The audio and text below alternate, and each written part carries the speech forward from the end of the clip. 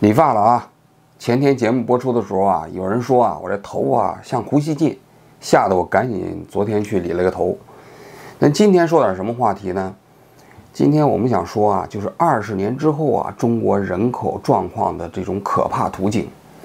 原因是什么呢？原因就是因为昨天呢，安徽芜湖啊统计局发了一篇文章，这篇文章呢就讲到芜湖市自己的人口状况。这个文章发了之后，不到1天的时间，他们就给删除了。然后呢，但是在网上已经引起了非常大的反响。这篇文章里头有一个非常重要的数据，就是芜湖市啊，它的总和人口出生率已经降掉了1.1。什么叫总和人口出生率啊？我给大家解释一下，就是一个育龄妇女一生之中一共生几个孩子？1.1，这意味着什么呢？这个数字意味着，如果我们不干预的话，那么我们全中国的人口啊，每隔1代就要减少1半的人口。这是芜湖的数字。那全国的数字呢？全国的数字是咱们最近的这次人口普查，全国是1.3。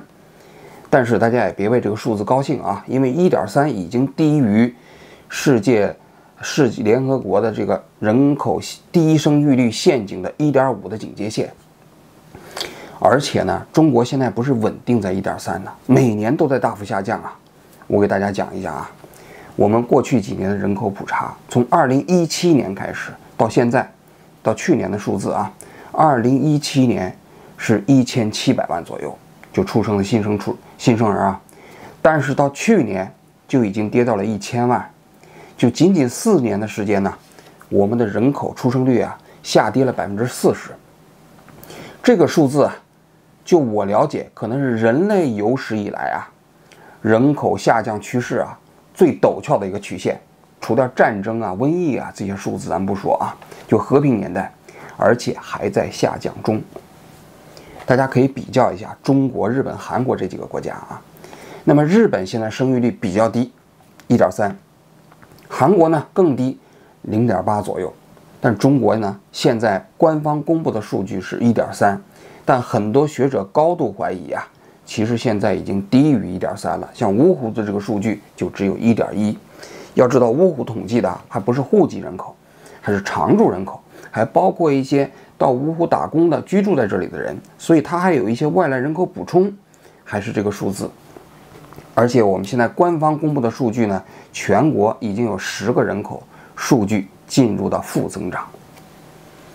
那这个数字啊，听起来比较枯燥，大家也不知道意味着什么。而且呢，人口的数字啊，往往不是说你现在能看出后果，现在出生的人口减少啊，要到20年以后才会显现出来它的危害。所以我今天就想讲一讲20年之后中国的这个人口结构意味着什么。说到这儿，我先讲一个日本的故事啊。日本有一个城市啊，叫西张，一般的中国人可能不知道，这个城市在日本的北海道。这个地方盛产一个蜜瓜，在全日本非常有名，卖的也非常贵。这西张这个城市啊，过去是一个资源型城市，后来就随着这个煤矿的枯竭啊，这个城市的人口就慢慢减少了。到现在，这个城市啊，已经快到破产的边缘了。据说也有人说破产了啊，我不知道啊。去过西张的人都知道啊，你看呢，整个城市里满目萧条，大楼没有人，一栋一栋的房子啊就关着门，然后呢，街头的那个店面啊，就是那个商铺啊，都关门了，没有人。然后那个地方住一晚上的酒店3-4千日元。那么这种现象虽然说是一个极端的故事啊，但是在日本许多城市啊都差不多，小城市。日本现在啊，由于出生率下降比较低啊，生育率比较低啊，它每年减少60万人口。所以你去到日本的小地方去看啊，基本上只能看见老年人，看不见年轻人。我去年的时候去日本有一个旅游景点叫合掌村，那个村子呢是这个日本的联合国的物质文化遗产。我就跟当地的人聊天，他说这村子里啊，一共就是60-70人，50-60个是老年人，年轻人没几个。学校里头一共只有4名学生在上课，大家可以想象一下这是什么状况啊？我在想， 20年之后的中国大概就是这样一个图景，就是今天日本这个图景。很多人可能意识不到啊，其实中国也有这样的城市。我当年采访的时候，在甘肃的玉门采访过。玉门是一个资源枯竭型城市。这个资源枯竭型城市的玉门呢，房价低到什么程度呢？2万块钱人民币一套，最低的时候低到过4000块钱人民币一套。然后一栋一栋的小区全部都是鬼屋啊，没有人呢。因为当时这个地方是油田，油田的人搬走之后，这个城市啊一下子人口都搬走了，然后就没有人了。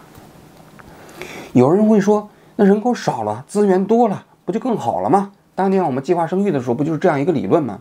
但其实用现代经济学的观点来看啊，人口啊不仅仅消费，它其实更重要的是社会资源。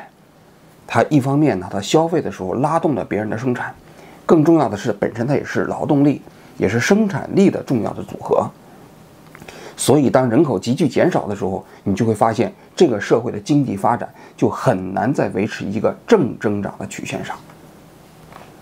那么中国的人口如果一直下降，会给中国社会带来什么问题呢？我觉得这几个方面。第一个，劳动力的急剧减少。我们中国的劳动力减少啊，从2014年就开始了，当年就在讨论所谓的刘易斯拐点是不是来了。现在这个问题已经不需要讨论了，每年都在减少。大家都知道啊，中国的改革开放啊，之所以能够取得长足的发展啊，其中一个非常重要的原因，是因为中国有大量的人口红利。这批人口红利呢，是上个世纪60年代左右的时候，中国的一个人口高峰带来的。这一批人口红利、人口高峰出生的孩子，在改革开放的时候，正好赶上了一个劳动力的那个年龄阶段。再加上中国加上国际社会的开放啊，产业结构的转型啊、转移啊，日本啊、台湾的那些劳动密集型产业转移到中国了。于是中国迎来了自己发展的一个爆发期，因为廉价的劳动力嘛，加上改革开放的措施嘛，所以中国成为了世界工厂。但反过来，如果中国的劳动力没了，大幅减少，减少到我们自己都难以想象的程度，会给中国带来什么呢？那么首先是世界工厂，你就很难再难以为继了。大家现在这个趋势你已经看到了啊，很多中国的劳动密集型产业已经开始向印度、越南这些国家转移，因为中国的劳动力的价格跟这些国家比起来已经没有优势了，已经慢慢越来越贵了。那么中国大家都知道，整个中国经济的支柱性产业就是我们的制造业。如果制造业不在了，那么中国经济的这个发展的动力啊，可能就会大受影响。这只是一个方面啊。另外，劳动力减少还会带来我们整个服务业都会带来天翻地覆的变化。大家可以看一下啊，我们中国的服务业那些就业人口主要是来自于农村的溢出型的这种劳动力。农村农民嘛，到城里打工，到哪个行业呢？快递、餐饮，是吧？还有这个其他的服务业啊，比如说这个洗脚屋啊，在全国各地的很多啊。那么还保姆啊，这个市场啊，我经常跟很多人讲，再过15年，一般的城市老百姓绝对雇不起保姆了。所以现在中国城市的居民，如果你还有机会雇保姆，你赶紧雇，再过几年你肯定就雇不起了。为什么？因为当劳动力急剧减少的时候，这些产业的人会率先的没人干，因为劳动力的价格会越来越高嘛。价格越高的话，大家就会到那个行业去了。你看现在在今天的日本家政服务业的价格极其昂贵，日本几乎没有人雇得起保姆啊。但是中国普通的中产阶级在国内城市里就能雇得起保姆，所以这个景象很快就会结束。另外，你想餐饮行业，为什么中国的餐饮行业相对来说比较便宜？是因为这些服务人员、厨师啊、服务员呢，都是来自于农村的，他们的价格也比较低，城市也不给他保险，所以呢，这个行业总体来讲成本低。但是你想想，再过20年，那么这个行业的成本将会极其高昂。还有比如说快递、外卖，大家想一下，为什么中国的快递这么方便？是因为有那么多快递小哥天天骑着这个车的等着，有单了就可以送。外卖也是如此，一单只赚几块钱，有的只赚2、3块钱、3、4块钱。大家想一想，这是什么原因？是因为这些劳动力富裕啊，全国有几百万这样的送外卖的人呢。但假如说这个群体20年之后都退休了，你想现在这么点劳动力，将来出生的话，还有人去送外卖吗？还有人去送快递吗？不可能了。那你想一想，到那个时候，我们的快递这个行业，我们现在这个外卖这个行业，基本就结束了。大家都知道，在日本我们也点外卖，外卖的价格有的时候你的餐饮如果便宜的话，是贵过你买的这个便当的，买的这个饭菜的，因为它都是在饭菜这个价格基础上直接加一笔快递费，而且卖外卖费，这个外卖费的价格不便宜，其实挺贵的。所以当劳动力的人口急剧减少的时候，这个场景啊很快就会出现。这是第一点。第二点，更重要的一点，资产价格会大幅下跌。资产价格啊，大家都知道啊，我们中国啊，过去40年，所有的资产价格几乎都在上涨。什么资产？最重要的是房地产。我们中国城市居民家庭的财富的60%到70%是由房产构成的，所以房地产的这个资产价格关乎着我们每一个人的这个所谓的财富状况。那么为什么这个资产价格会上涨？是第一，经济在增长；第二，人口在增加，需求在增加。当然还有一个城市化的因素啊，因为农村人进入到城市以后，他需要住房，需要改善自己的空间，导致了在过去的30年、40年的时间里，我们的住房的价格一直在上涨。但是这个拐点很快要来了，为什么？因为当人口急剧减少之后，你想一想，这个房子的需求，刚性需求不见了。当刚性需求在大幅减少之后，那么资产价格一定会下跌的。那么根据日本的经验啊，当这个人口急剧减少之后，它会出现一个现象，就是除了少数特大城市以外，比如说像东京、像大阪少数特大城市以外，其他城市的资产价格都会大幅贬值，甚至贬幅到0。我跟很多人讲一个细节，可能都不相信啊，离东京就50公里左右到100公里左右的这个地方，很多地方政府出台政策，你只要搬过去住，免费送你一套房子。有的是免费送地，就让你在地上盖房子；有的就直接送房子，房子送给你了，只要你搬过去住。那就说明什么？说明那个地方的资产价格为0。而且如果你要投资房地产，你知道啊，东京的这个银行，不管哪一家银行，它其实你要买房贷款的话，基本它就集中在东京。你要如果想在其他地方去做贷款啊，不贷。为什么？他认为其他地方资产价格没有抵押价值，他不贷给你。日本在当年泡沫经济的时候，有很多海边东京的那些中产阶级购买那些度假屋，现在你去看，基本上就白送。有的500万日元给你买一套，有的200万日元就卖一套了。甚至像是那个滑雪场，我前一段时间有个朋友去那买房子，7万日元一套。为什么？资产价格归0了，因为它还有持有成本，持有成本就是每年还要交一些固定资产税，所以他宁愿送给你，他都不要了。那么这个场景要不了多久也会出现在中国，也就是说，除了中国的北上广深这些超大城市以外啊，一般的小城市资产价格的价格很快会大幅下跌。所以要投资房地产来讲，我个人觉得啊，要三思了，因为中国房地产的结构性机会已经过去了。这是第二。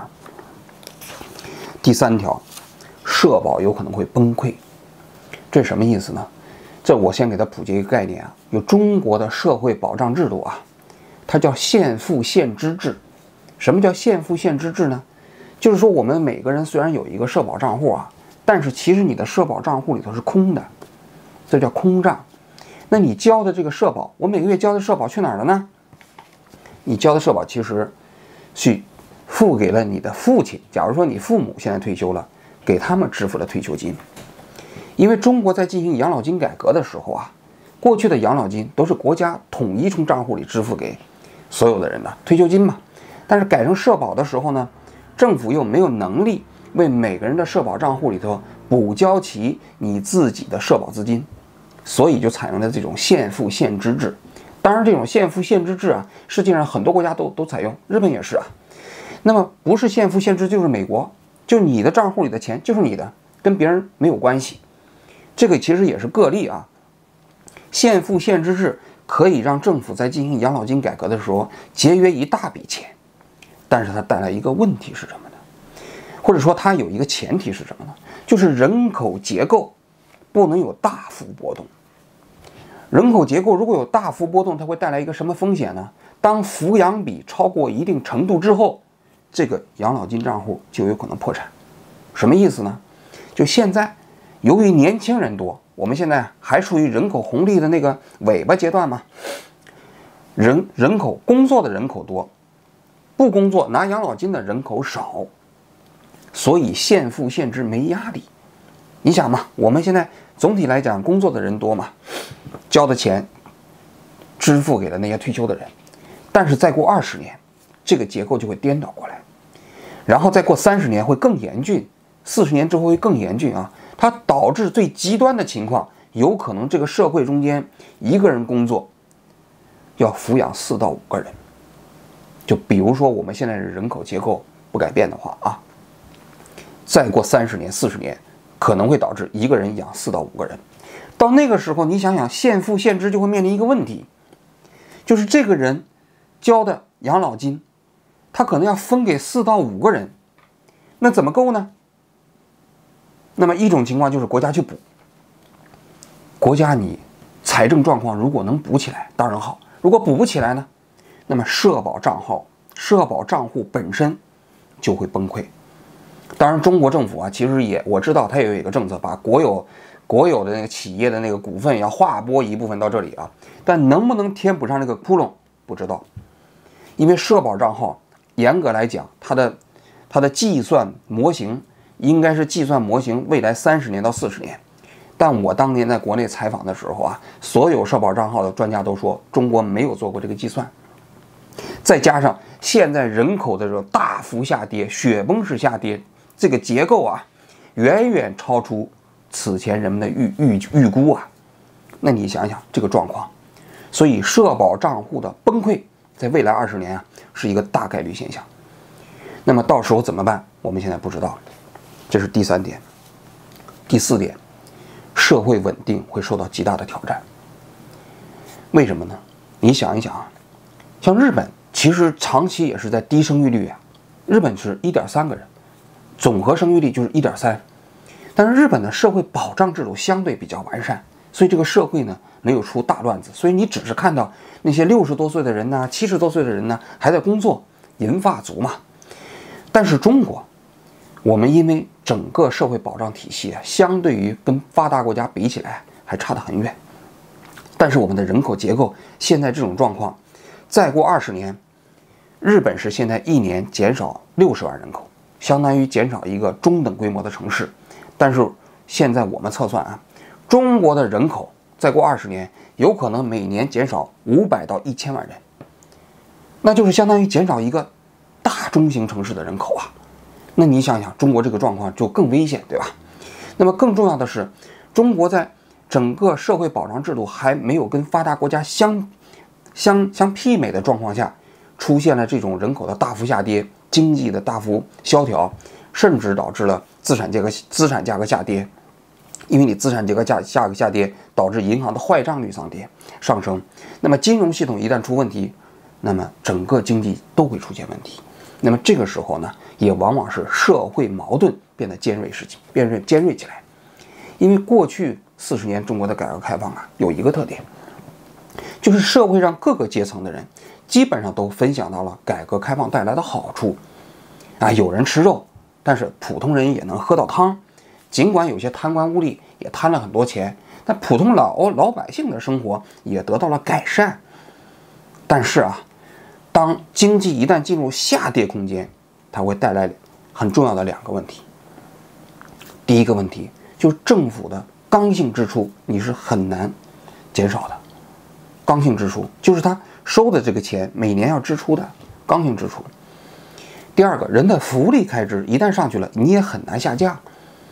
所以当这些矛盾集中在一起的时候啊，将来那个场景啊，会带来很大的社会潜在的风险。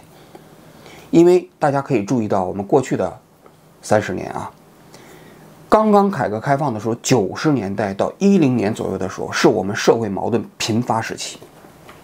为什么那个时候社会矛盾特别尖锐啊，群体性事件特别多啊？是因为那时候工人在下岗，然后呢，农村的计划生育，还有农村的3提5统，这些都是由于经济矛盾最后变成了社会矛盾。那么后来2000年之后为什么会变好了呢？农村取消了3提5统，还给农民补贴了，计划生育问题慢慢也都这个问题也不太尖锐了，然后呢，就使得城市呢，因为下岗潮过去了之后，经济增长了嘛，大家收入都在增长了嘛，所以从2000年之后，你看到中国的社会矛盾变得没那么尖锐了。但假如说我们的经济重新进入到萧条期，你可以想象一下，社会矛盾会重新变得空前尖锐起来。